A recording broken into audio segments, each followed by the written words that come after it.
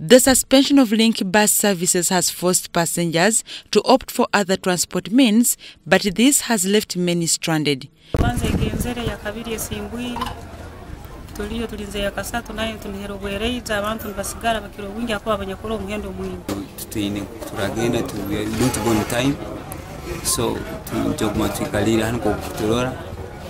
So after some time,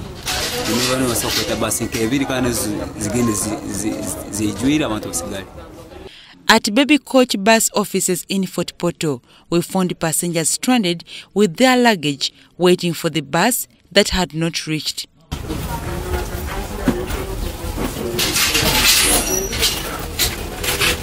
Passengers say, due to the influx, the transport fee has been doubled from 20,000 to 40,000 shillings.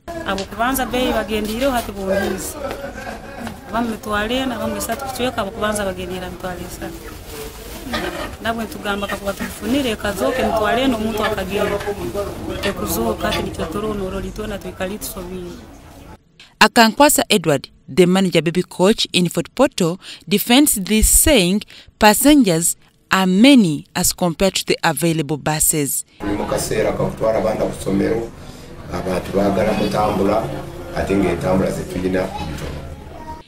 Akankwasa pleads with government to reduce on the suspension period to minimize on transportation challenges. Government but them service kubanga Link ebera big company serving abantu banji weeks bili nyingi ba staff bayo abayino kulya abayina we barabirira. Among the affected are students going back to schools for their second term. Waste time waiting for the buses and work. The suspensions are all delaying our work as us. And some of us were students, so we need to go as early as possible.